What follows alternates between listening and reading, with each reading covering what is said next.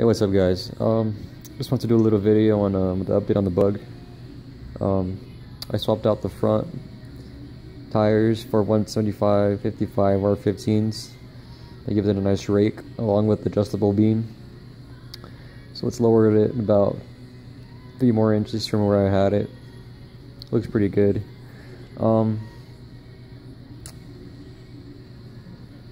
Just a little update. Let me go and get a closer look at it. You guys can see it looks really nice right there, doesn't it?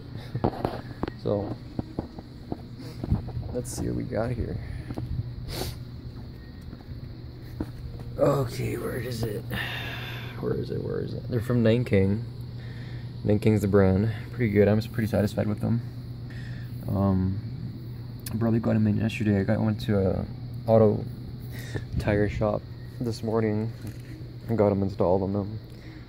I still need to get them balanced, but the tire shops don't have the right adapter for wide 5 Volkswagen rims.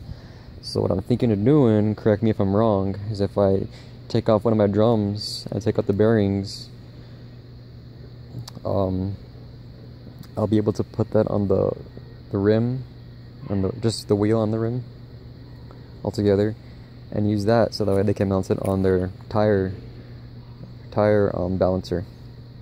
I'm pretty sure that's how that would work, because, you know, a lot of the spindles nowadays on modern cars are very, you know, small.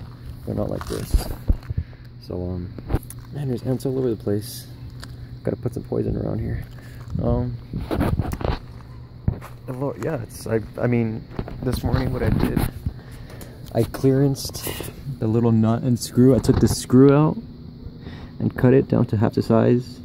I took the bottom nut out, and now I have a lot more clearance than I used to.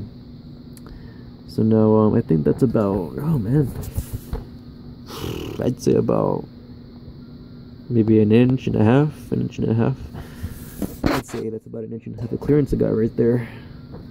But I can always raise it. I lowered it this morning, just a little bit more, because I like the way it looks when it's raked. So I haven't scraped anywhere yet. That's a good thing. As far as leaving off the driveway, that's what I'm concerned about, is going everywhere else, like speed bumps. But all that's left to do now is, well, I'm getting the registration and plates sometime, but we forgot to fill out that form that basically just says how much money we put into it and all that, from the guy we bought it from. And we don't know about, we don't have any contact with the owner that we bought it from. So I mean, I have put a lot of money into it. I calculated it all up yesterday, and it was I haven't even noticed, it was a pretty penny that I put into it already, and then all that already. So yeah, that's a cool little update. Probably the next update I'll do is a driving video. License and registration should be coming up pretty soon here, in the middle of the month. And that'd be it. That's it. That'll be it for this series. It was fun while it lasted, but it's time to drive it now. Time for high school. Time to go and drive it to high school. I mean, I'll be doing more videos of it, you know, every now and then, of how to, you know, I don't know, just random stuff. You know, how to, I don't know. I'm still debating on what I'm gonna do. But as far as I'm concerned, I'm just gonna leave it as it is, get the title, registration. Well, I mean, not the title, but the registration and plates, and that's it. I'm good to go. I also added the bumper protectors. So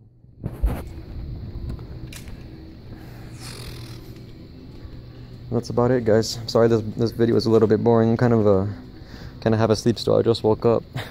I saw it was pretty nice outside. Clouds were setting in over there. Looks like we're gonna get some rain sometime this week. Actually, that's another project I forgot to do.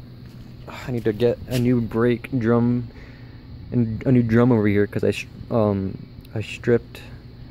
Not I stripped. There's 2 stripped holes in the drum brake. There's only 3 holding it on, so I need to get that as soon as possible, or else that wheel will fly off. And you don't want that on the freeway. Not that I'll be going fast anyway, but you know, safety first. So just I'll do a little overview of it. So that's it, guys. That's it. You guys take care, and I'll let you know what else I got planned on it in a later video. Y'all take care now.